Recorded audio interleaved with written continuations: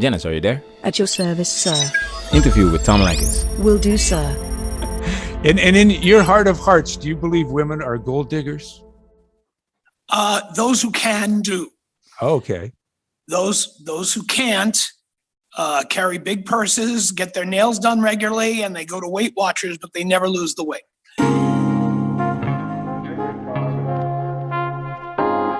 I stopped getting married. Tom Leykis, 2022. Learn from your elders. Experience is a great teacher. Welcome to Manosphere Highlights Daily. If you are a veteran in this space, the name Tom Leykis immediately rings a bell. To me, he was the first one that was cooking women on the air. On the air meaning radio. It was the Manosphere that introduced me to his content, and it says a lot about the age of the knowledge we are spreading in this space.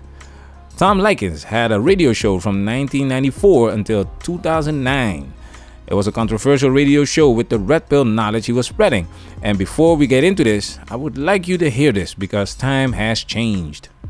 For me, it isn't about having a boss, because I've learned a lot from people in the radio business over my time. The thing for me is that the business is sick. I mean, it's on its deathbed.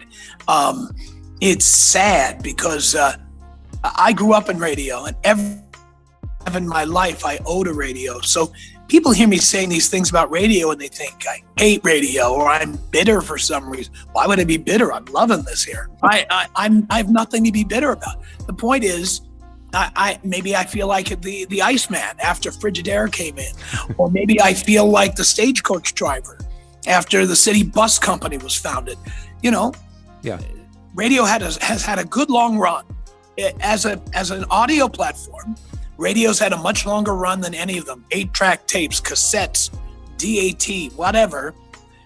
Radio's the long-running one, but it's done. And it's not just radio, it's also any linear broadcasting, television, because people are streaming shows now. They don't need to tune into their local independent station and watch shows. They can watch them at their convenience. I've never been a radio guy. It was television and the internet. That's why it's essential that we keep this information coming and use the new and or advanced platforms to spread the message so men can protect themselves at all times. This interview with Tom Leykis comes from the Streaming Legends with PJ channel. The link is in the description. Tom Leykis shares some of his experiences with us so we can learn. I'm gonna let the highlights play and I will chime in here and there. So let's get this highlight reel started.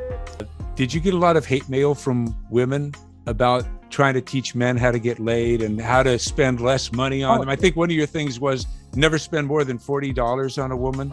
Correct, ever. And if she really loves you, she'll never figure out that was a cubic zirconia ring, okay? Really loves you, she will not take it in to have it evaluated. So why spend $10,000 on an engagement ring? Why do that? Were you serious about that? I mean, because if you give somebody you love a ring and then they cherish it, and then 15 years later it gets chipped or gets loose and they take it in and the jeweler says, but this ring is like cubic zirconia and it's not worth anything. Yeah, but the idea of it is if you love me, you don't care how much that ring cost. You cherish the ring because I gave it to you and asked you to marry me. Right. So you're now exposing yourself as the gold digger you truly are. He's absolutely right. The ring is a symbol of commitment. It shouldn't matter how much it costs. But that's modern society for you. It's a world of materialism. Can't flex a $10 ring on Instagram. Can't have a simple wedding. Like Paris Hilton said, go big or go home. And in your heart of hearts, do you believe women are gold diggers? Those who can do. Okay. Those who can't carry big purses, get their nails done regularly, and they go to Weight Watchers, but they never lose the weight. Active women are gold diggers. The kind of women you want to date are gold diggers. The women you don't want to date, the nice girls with the round faces, who people always say, she has such a beautiful face. They are not gold diggers because they can't be gold diggers. They have nothing to sell. So I know you've been married several times. Is it 4? 4. Were there gold diggers, or were they just people you fell out of love with, or they fell out of love with, or what was it? Well, to be honest, my first marriage, we had an agreement before we got married that we were not going to have kids because, as everybody knows, I don't want to have kids. Right. And then my first ex had a 43-year-old aunt who had a surprise baby at 43. Ooh. And so she went out to see the baby, and when she came back, she said, "I have to have a baby." I said, "But we have an agreement. We talked about this." "No, I'm sorry. A woman has the right to change her mind." I said, "Well, so does a man." And 6 weeks later, I was out. Really? That fast? You just checked out? That was it? She didn't indicate that she was interested in negotiating or discussing. The decision was made. That doesn't happen with me. Nobody makes the decision without me. Right. This story sounds familiar, right? Check this out. For some reason, since Birdie's been born and I've spent a lot of time with Birdie, it has just brought up these feelings of really wanting to be a mom, and I don't know if I would regret it later on in life if I wasn't. People can change their minds. It is what it is. That's why it only makes sense that you protect yourself at all times. Right, right.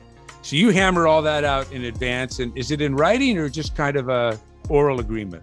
Well, when I was 18, so I couldn't afford to have a lawyer, but you know, I mean, look, she was honest enough to tell me when she changed her mind, and she did change her mind, but I didn't. And so that was just not a tenable situation. I had to get out of there. Right. We're still friendly. We talk to each other maybe every 10 years. By the way, here's a funny story about that. She called me in 1991, 15 years after we broke up. She called me at my home in Laurel Canyon. Okay. And she explained who she was, and she said to me, you know, "I just want to apologize to you because breaking up with you was the biggest mistake of my life. I never got married again. I never had kids. And you know, if I had stayed with you, things would have just been fine." Yeah. And they would have been fine because we had a great relationship. But amazingly, I couldn't believe I got this call.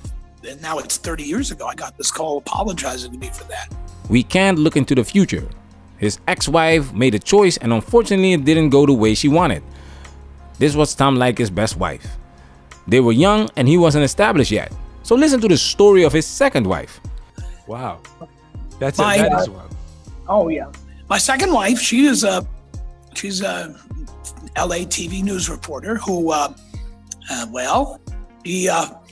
when I got her a job in television, she fell in love with her cameraman and started going off on trips using my American Express card to pay for those trips. Then at what point did she fall in love with her cameraman and start using your card, and you started seeing bills coming in saying, you know, we're in Solvang or wherever we are? And... Well, we lived in Phoenix before I moved to LA to work at KFI. Okay. And so I was in LA, and she was saying, "I'm not going to move to LA until I get a job there in TV." And that's why I moved heaven and earth to get her a TV job. Of course. So anyway, what happened was that while I was in LA, I started getting the bills from American Express or the phone company. Her man was married also. And whatever night it was, Tuesday night, what night was Dynasty on? This guy's wife would watch Dynasty. Oh. And so he would run down to the local supermarket, make a collect call to my house, so it wouldn't be on his phone bill. Right. And would talk for an hour solid I think it was Tuesday night at 9 o'clock. Wow. And so I started seeing these bills. And then there was the time she went to cover the Mexican presidential election. And I said, "What hotel will you be staying at?" So she kind of mumbled the name of a hotel. I said, "Do you have the phone number so I can, say hi to you every night?" She said, thinking I was born yesterday, she said, "Oh, a lot of hotels in Mexico don't have telephones." Oh, really? Well, there's a clue. There's a clue for you. Oh my God. So you hit her with this? Did you just come out and say, "Look, I know what you're doing," or how did you uncover? Well, what I did was I flew back to Phoenix. where the movers were packing our things to move them to my apartment in West Hollywood. Wow. And so I was going through the boxes that the movers were packing. And one of the movers came to me and said, "This looked important." So I thought I'd give it to you. And it was a file folder, and it had love notes, cards, Whoa. bills for various things. She had checked into a hotel literally 1.5 miles up the hill from where we live. Oh. And when I asked her about this, she said to me, "Well, they have a pool." And I said, "We have a pool." Yeah, but their pool is stocked with men. You took my American Express card and you made a reservation at a hotel in the neighborhood so you could use their pool. And I said, "Well, you know what I have here?" And this shocked her. I said, I've got your hotel statement.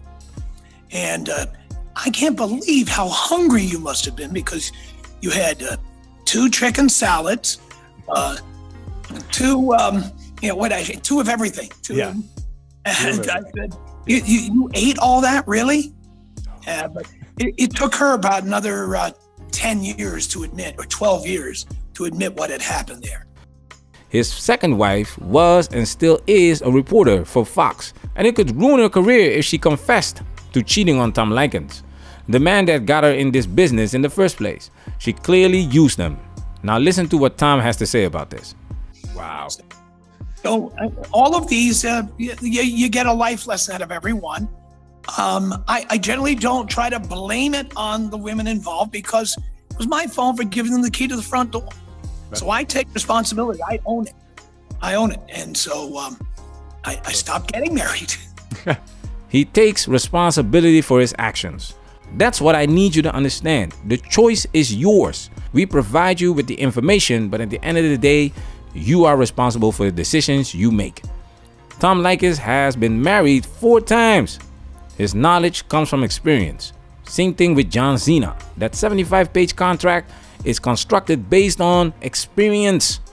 So these loopholes are taken care of, because in his first marriage, there was a prenup, and his ex-wife found a loophole to get more out of Cena.